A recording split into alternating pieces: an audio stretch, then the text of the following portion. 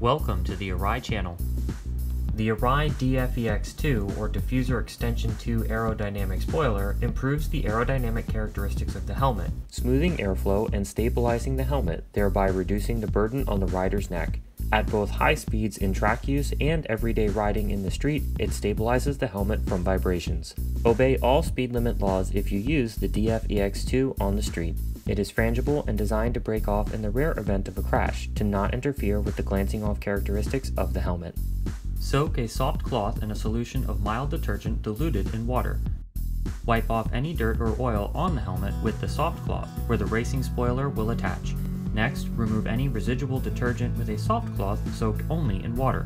Then, allow the helmet to air dry.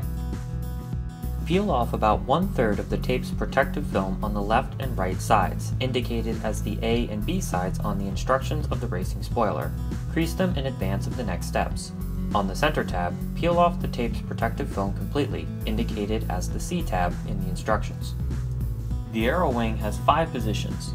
Position 1 is the lowest, 2, 3, 4, and 5, with 5 being the highest.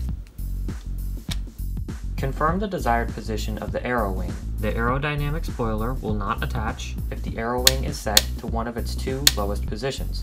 Make sure it is set to positions 3, 4, or 5. Make sure to set the duct switches under the diffusers to their desired positions before proceeding, as they will be difficult to reach once the aerodynamic spoiler is on.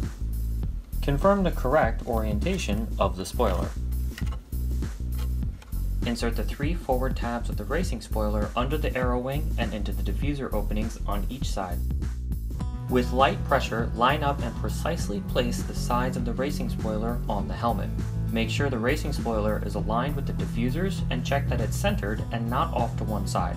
Note, the racing spoiler has a bit of flex to it. With light pressure, line up and press the center tab onto the helmet as well.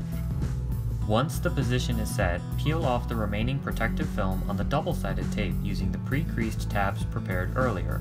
Press the racing spoiler firmly against the helmet to adhere. Press the center tab firmly as well to adhere at all 3 points.